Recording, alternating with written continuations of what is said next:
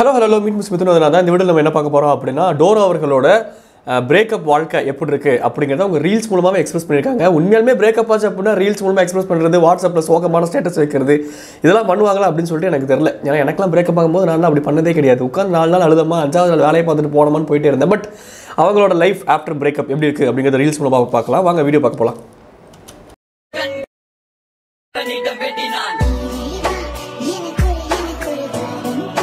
இந்த மாதிரி போனீங்க அப்படின்னா இறைவன் மட்டும் கிடையாது, நீங்கள் யார்கிட்ட என்ன கேட்டாலும் உங்களுக்கான வரங்கள் கண்டிப்பாக கிடைக்கும் அப்படின்னு நினைக்கிறேன். ஒரே ஒரு ரெக்வஸ்ட், கோயில் போனாலும் சரி, சர்ச் போனாலும் சரி, ஹியூமன்ஸ் அப்படின்னா சில விஷயங்கள் பார்த்தா டிஸ்ட்ராக்ட் ஆகாதான்டா செய்யும். தயவு செஞ்சு ஒழுங்காக ட்ரெஸ் பண்ணிட்டு வாங்கடா. என்னால் முடியல, நல்லா முருகான்னு வேண்டிட்டு இருக்கும்போது ஐயோ நல்ல ஃபிகராக இருக்கே, ஐயோ சாரி முருகா அப்படின்னு நம்ம டைவர்ட் ஆகிறோம். அதனால் இப்போ முருகனுக்கு எனக்கும் பேச்சுவார்த்தையும் இருக்குது, ஒரு மிஸ் அண்டர்ஸ்டாண்டிங் ஆயிடுச்சு. எல்லாம் நீங்கள் பண்ணுற ட்ரெஸ்ஸிங்னால தான். நீ ஏன்டா அங்கே பார்க்குற அப்படின்னு கேட்காதீங்க, அது இயல்பு, ஹியூமன் நேச்சர். அதுக்கப்புறம் நம்ம ஃபர்தராக அதையே பார்க்குறோமா, ரொம்ப தப்பான இன்டென்ஷனில் இருக்கா, அதெல்லாம் வேறு, அது பண்ணக்கூடாது, அது தப்பு தான், நான் அதையும் ஒத்துக்கிறேன். ஆனால் ஹியூமனோட இயல்புங்கிறத நார்மலைஸ் பண்ணுங்கடா தயவு செஞ்சு. ஏதாச்சும் ஒன்று நல்லா இருந்துச்சு, அட்ராக்டிவாக இருந்துச்சு அப்படின்னா பார்க்க தான் தோணும். அது பொண்ணுங்களாக இருந்தாலும் சரி, பசங்களாக இருந்தாலும் சரி.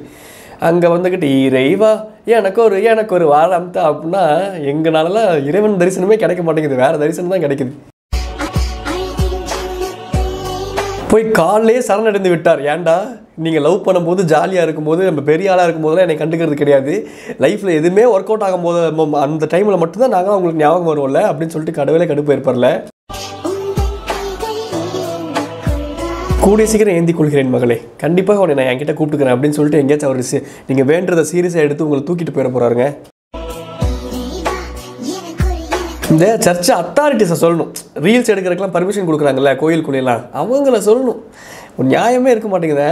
கோயிலுங்கிறது ஒரு புனிதமான ஸ்தலம், அங்கே உள்ளுக்குள்ளே வந்தோம் அப்படின்னா இந்த ரீல்ஸு ஆணவம் அகம்பாவம் எல்லாத்தையும் தூக்கி வெளியே வச்சுட்டு ஒரு நார்மல் மனுஷனாக உள்ளுக்குள்ளே போய் எல்லாரும் நல்லா இருக்கணும்னு வேண்டிக்கிட்டு ஒரு பாசிட்டிவ் வைப்ரேஷனை வாங்கிட்டு வரணுன்ட்டு சில இடங்கள் இருக்குது. அந்த இடங்கள் தான் கோயில், சர்ச்செல்லாம். அந்த இடங்களையும் இன்றைக்கி கமர்ஷியலைஸ் ஆக்குறோமேடா. என்னது இது காலில் சாணியா? ஓ இல்லை, ஒரு டேட்டுவா?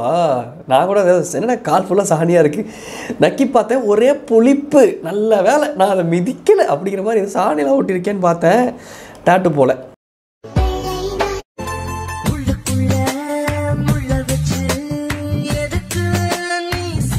வேண்டுதலுங்க, பவானி அம்மனுக்கு வேண்டுதல் வச்சிருக்காரு. உள்ளுக்குள்ளே முள்ளை தைச்சிட்டு வெளியே வந்து கெக்க பொக்கன்னு சிரிக்கணும் அப்படிங்கிறது வேண்டுதல். இல்லை கில் அண்ட் லாஃப் மாதிரி, இந்த ஜீர்தண்டா படத்தில் உள்ள கில் அண்ட் லாஃப் அந்த மாதிரி முள்ளுக்குள்ளே முள்ளை வச்சு கில் பண்ணிக்கிட்டு சிரிக்கிற மாதிரி இதை வேண்டுதல் இல்லை ப்ராக்டிஸ் போல். எதுக்கு முள்ளுக்குள்ளே முள்ளை வச்சுட்டு வெளியே சிரிப்பாங்க? ஏன்னா எல்லாருமே எல்லாத்துக்கிட்டையும் நைஸாக இருக்கணும் அப்படின்னு நினைப்பாங்க. ஆனால் உள்ளுக்குள்ளே அவங்களுக்கு வேற ஒரு கேரக்டராக இருக்கும். இது இயல்பு தானே.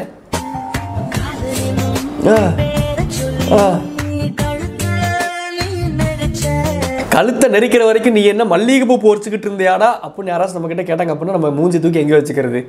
உள்ளுக்குள்ளே முள்ளை வச்சு சிரிச்சாரா, வெளியே கழுத்தை நெரிச்சாரா? அது வரைக்கும் நம்ம என்ன பண்ணிக்கிட்டு இருந்தோம்? நம்ம ஒருத்தங்கிட்ட ஏமாந்துக்கிட்டு இருந்தோம். ஏமாத்துறவனை விட ஏமாந்து போகிறவன் தான் குற்றவாளி. ஏமாந்து போகிறவன் இருக்கிற வரைக்கும் தான் ஏமாத்துறவங்க இருப்பாங்க. கரெக்டாக?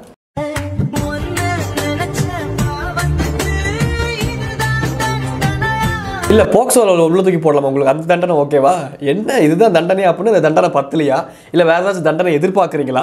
இல்லை எனக்கு புரியல. எனக்கு ரெண்டாவது, இப்போ ஆப்போசிட்டில் ஒரு பர்சன், அது டாக்ஸிக் ரிலேஷன்ஷிப்பாக இருக்கலாம், ரிலேஷன்ஷிப்பில் யார் என்ன இலவா ஜென்யூனாக நீங்கள் பிரிஞ்சிருக்கலாம்.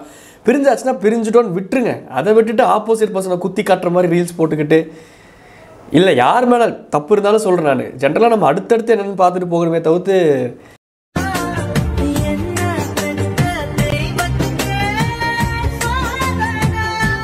கண்டிப்பாக சோதனை தான். ஏன்டா பெத்தவங்கிற சோதனை இல்லை சொல்கிறேன் நான். பின்ன என்னங்க, பெற்றுட்டாங்க அப்படின்னா அவங்க பேரை காப்பாற்றுற மாதிரி காப்பாற்ற முடியல அப்படின்னா கூட அட்லீஸ்ட் அந்த பேருக்கு களங்கம் வராத அளவுக்கு ஏதாச்சும் டீசெண்டாக வாழ்ந்துட்டு போயிடுவேன். அதை விட்டுட்டு பிரேக்கப் பண்ணுறேன், சோஷியல் மீடியாவில் வரேன் அப்படின்னு சொல்லிட்டு பயங்கரமான இன்ஃப்ளூயன்சராக மாதிரி அவங்களுக்கும் ஒரு களங்கத்தை உண்டாக்கி அப்போ தண்டனை தான் நான் பேரண்ட்ஸுக்கு.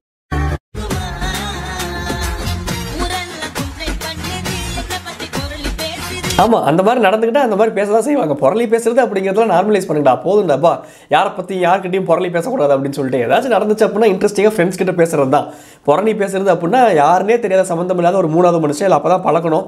அவங்க கிட்ட போய் இன்னொருத்தங்களை பற்றி தப்பாக சொல்லி வேணும்னே ரெஜிஸ்டர் பண்ணுறது பேர் புரணி பேசுறது. ஃப்ரெண்ட்ஸ் மத்தியில் புலம்புறது பேர்லாம் புரணி பேசுறது. அதெல்லாம் ஜாலி, ஒரு குட்டிக்கு அழகான காசிப்ஸ் அதெல்லாம் இருக்கிறது நல்லது தான். ஆனால் நம்ம என்ன பண்ணுறோமோ அதை தான் புரணியாக பேசுவாங்க. மானம் இருந்துச்சா? இல்லை கேட்குறேன் நான், நிறையா இருந்துச்சு, அதில் கொஞ்சம் போயிருச்சா, இன்னும் எவ்வளோ இருக்கு உங்ககிட்ட அப்படி கேட்குறேன் நான். பரவாயில்ல, மானம் போச்சு அப்படின்னா அண்ணாச்சி கடையில் வாங்கிக்கலாம், கவலைப்படாதீங்க.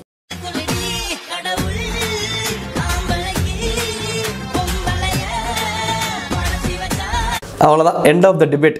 மறுபடியும் சொல்கிறேன், கடவுள் ஆம்பளைக்கு பொம்பளையை படைச்சாச்சு. கடவுள் ஆம்பளைக்கு பொம்பளையை படைச்சாச்சு. கடவுள் ஆம்பளைக்கு பொம்பளையை படைச்சி வச்சு. சாரி கொஞ்சம் ஸ்டக்கான டேப் ரிகார்ட் மாதிரி நம்ம திருப்பி சொல்லிட்டு இருக்கேன்ல.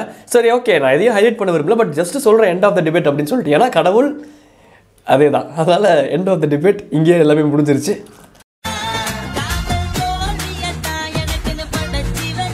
ஏன்னா நம்ம ராசி அப்படி போல, நம்ம ஏதாச்சும் பண்ணியிருப்போம் போன ஜென்மத்தில் பங்கமாக, அதனால் காதல் தோல்வியை படைச்சு வச்சிருக்காரு. கடவுளுக்கு ஒரு வேலையே இல்லைல்ல. இவன் மகரையை பார்த்தா கொஞ்சம் இரிட்டேட்டிங்காக இருக்குது, இவனுக்கு காதல் தோல்வியை மட்டும் படைச்சு வைப்போம் அப்படின்னு சொல்லிட்டு உட்காந்து விநாயகர் தந்தத்தை உடச்சி எழுதிக்கிட்டு இருப்பார். இவளுக்கு காதல் தோல்வியை படைத்து வைப்போம் அப்படின்னு சொல்லிட்டு. பாவண்ட அந்த கடவுள், நடு ரோட்டில் நின்று டான்ஸ் ஆடிட்டு இருக்கீங்க. நான்லாம் லாரி டிரைவராக இருந்தாலும் விட்டு ஏற்றிருப்பேன்.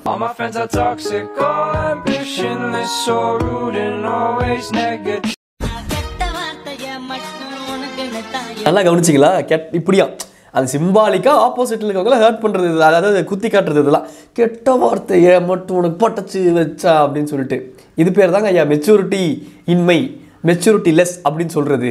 ஆப்போசிட்டில் இருக்கிறது டாக்ஸிக் ரிலேஷன்ஷிப்பாகவே இருந்தாலும், அது பிரிஞ்சு போய் அது உங்களை யூஸ் பண்ணி உங்களை தூக்கி போட்டிருந்தாலும், நம்மளவு உண்மையாக இருந்தால் சரி நீ எங்கே போனாலும் நல்லா இரு அப்படின்னு மூவ் பண்ணுறது தாங்க ஐயா சால சிறந்தது. அதை விட்டுட்டு மறைமுகமாக தீமைதான் வெல்லும் அப்படின்னா அவ போட புளுத்தி அப்படின்னு அவள் பாட்டு போயிட்டே இருப்பாள். இந்த மாதிரி சின்ன சின்ன கிரிஞ்சு வேலையெல்லாம் பண்ணாமல், சரி ஏமாத்திட்டியா போ, ஆளாளுக்கு அடி அடிக்கிறாங்க, நீ தானே அடித்த, போய் தோலை ஜாலியாக என்ஜாய் பண்ணி நீயாச்சும் நல்லா இனிமேல் எவனையும் ஏமாத்தாது அப்படி ஏதாச்சும் உள்ளுக்குள்ளேயே நினச்சிக்கிட்டு வெளியே நம்ம லைஃப்பை பார்த்துட்டு போக வேண்டியது தான். ஏன்னா அவன் ஏமாத்தினா அப்படின்னா நான் ஏமாந்தேன் தான். அப்போ இது மியூச்சுவல் தான். அதுக்குன்னு ஒருத்தங்க பிரிச்சுட்டாங்க அப்படின்னா அவங்க மேலே வன்மத்தை கக்கிறது, எரிச்சலை கக்கிறது, ஆசிடை கக்கிறது தவறு நண்பா.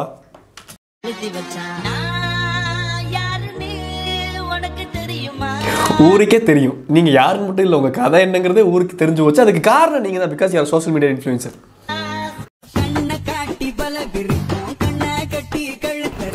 எனக்கு புரியலடா, எப்படிடா ஒரு லவ் ஃபெயிலியரில் இருக்கும்போது அந்த ஃபேஸ் வந்து ரொம்ப ஹார்டாக இருக்கும். இன்ஸ்டாகிராம் வர தோணாது, அட்லீஸ்ட் டைவர்ட் பண்ணுறதுக்கு வேணால் வர தோணும், பட் மற்றபடி வாட்ஸ்அப் நோட்ட தோணாது, ஃப்ரெண்ட்ஸ் கிட்ட பேச தோணாது. ரொம்ப ஹார்டான ஃபேஸ். அதில் உட்காந்து கூட ரிங் லைட்டாக ஆன் பண்ணி கரெக்டாக அந்த லைட்னஸ் பிரைட்னஸ்லாம் கரெக்டாக நம்ம மூஞ்சிக்கு அளவுக்காக வச்சு அதுக்கப்புறம் அது ரீல்ஸ் எடுத்து எடிட் பண்ணி அப்லோட் பண்ணுற அளவுக்கு ஒரு காதல் தோல்வி அப்படின்னா I can understand the pain. Actually கவலைப்படாதீங்க.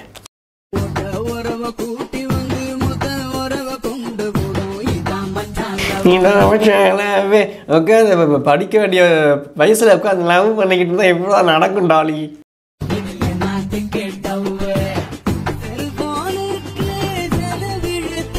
செல்ஃபோனுக்கு செலவெழுத்து அப்படின்னா ஆப்போசிட்ல நான் அவன் மட்டும் ஃபோன் போட்டு உங்களுக்கு பேசிக்கிட்டு இருந்தானா, நீங்களும் தானே பேசுனீங்க.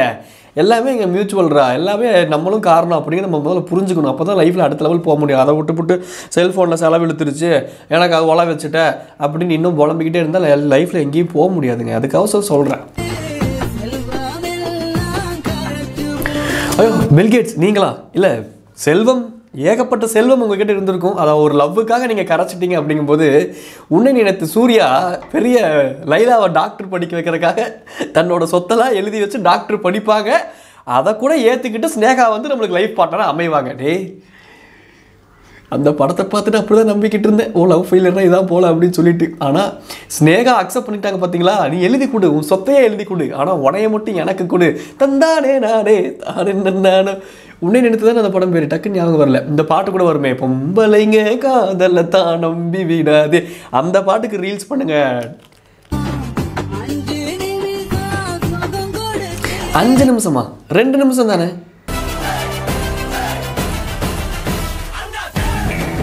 இல்லை ஐ mean what I'm just trying to tell you know, 2 நிமிஷம் தான் ஒருத்தங்களை பார்க்குறோம் அப்படின்னா ஒரு 2 நிமிஷம் தான் அந்த ஒரு ஹாப்பினஸ், அந்த ஒரு எனர்ஜெட்டிக் அப்படி இருக்கும். அதுக்கப்புறம் நம்ம நார்மலைஸ் ஆயிரும், நீ தானே வா அப்படி.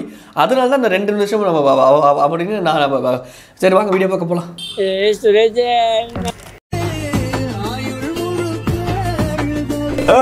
இப்படிதான் நீங்களா அழுவீங்களோ? ஏங்க என்னங்க லவ் ஃபீல் இருக்குது.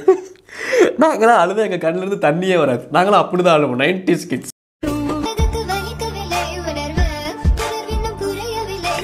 லிப்ஸ்டிக்லாம் போட்டு முடியெல்லாம் சீவி ஹேர் ட்ரையர்லாம் வச்சு நல்லா ட்ரை பண்ணி ஷாம்பு போட்டு குளிச்சு ஹேர் வாஷ் பண்ணிவிட்டு நல்லா மேக்கப்லாம் பூசிட்டு அதுக்கப்புறம் வந்து அழுது லவ் ஃபெயிலியர் ரீல்ஸ் போட்டு யார் சாமி நீங்கள்?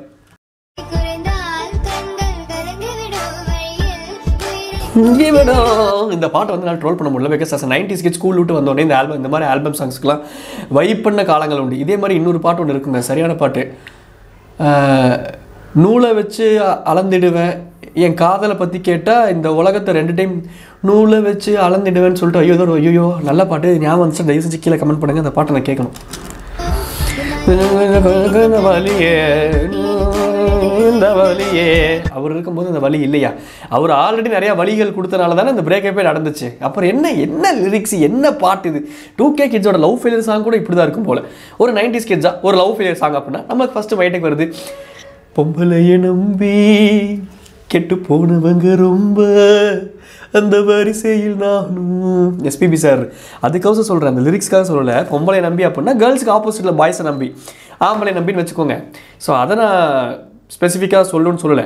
எஸ்பிபி சாரோட வாய்ஸில் சூர்யா கலா மாஸ்டர் கோரியோகிராஃபியில் அது ஒரு வைப், அந்த பாட்டு போட்டிருக்கலாம். வீரை தேடும் இரவில் நலம் வாழ என்னாலும் என் வாழ்த்துக்கள், அந்த பாட்டு போட்டிருப்போம்.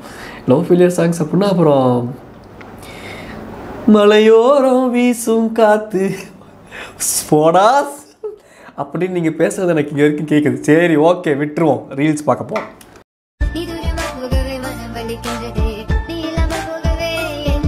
மறக்க முடியவில்லை அவளுக்கு மல்லிகள் புரியவில்லை.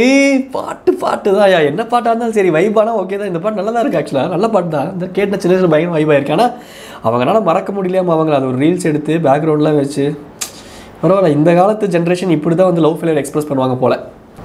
முடிந்து விட்டுதுங்க ஐயா, லவ் ஃபெயிலியர்லாம் முடிஞ்சிருச்சு. டாடா பாய் சொல்லிட்டு கிளம்புது. நான் மீட் மிஸ்டர். ஸோ இதை நான் ட்ரால்லாம் பண்ணல, ஜஸ்ட் ரியாக்ட் பண்ணேன். நான் ஏன் சொல்கிறேன் அப்படின்னா, ஒருத்தங்க ஒரு பிரேக்கப் ஃபேஸில் இருக்கும்போது அவங்க என்ன பண்ணினாலும் at the end of the டே அவங்க கொஞ்சம் சோகமாக தான் இருப்பாங்க. ஸோ ஐ ஃபீல் கன்சர்ன், அது உண்மைதான். பட் அவங்க இப்படி பண்ணுறதெல்லாம் கொஞ்சம் ரியாக்ட் பண்ண வேண்டிய கட்டாயத்துக்கு தள்ளப்பட்டேன், அதனால் ரியாக்ட் பண்ணேன். புரியும்னு நினைக்கிறேன் உங்களுக்கு. டாடா பாய் சொல்லிட்டு கிளம்புது. நான் மீட் மிஸ்டர். டாடா பாய், டாடா பாய்.